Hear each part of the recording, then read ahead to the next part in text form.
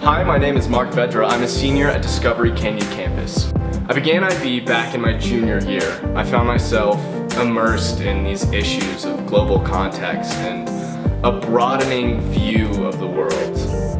One of my favorite classes was Theory of Knowledge. We call it TOK. TOK deals with how knowledge is acquired, and it questions your justified belief.